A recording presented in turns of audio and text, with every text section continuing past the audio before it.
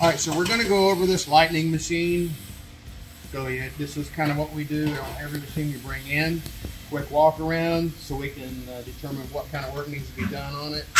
And then we'll let the customer know and see what all he wants to fix. Now, this is something we always check. This should not be as loose as this is.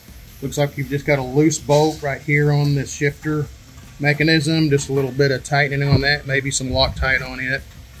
Actually the engine on this machine was not functioning when we brought it in. It needs injectors in it. This is pretty common on these EFI engines. Something else when we're going around the machine, we always pull the wheels off and we look for debris behind the hub. And that was just laying there, but this one here looks pretty clean. When we get to the other side, we will see some more debris. We're going to pressure wash this machine. We're also going to check our belts and make sure that our belts are not cracked or got any pieces missing off of it, and make sure that our idler pulley is running straight and true on the belts. This side does have some of the carpet strings, and we'll pull this hub off, pull that off, check the seal out, put the hub back on. We're going to make sure that the battery cables are tight. These are not.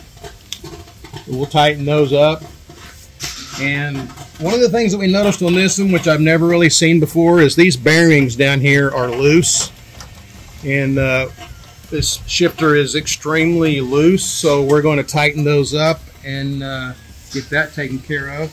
We're also going to check the dates on the hydraulic filters. These were replaced at March of 23, so probably good on that. We'll just check the oil level. Looks like they've had a little bit of seepage out of the tank. We're also going to check we always put the date on the oil filters. It was also March of 23. Probably needs to be changed.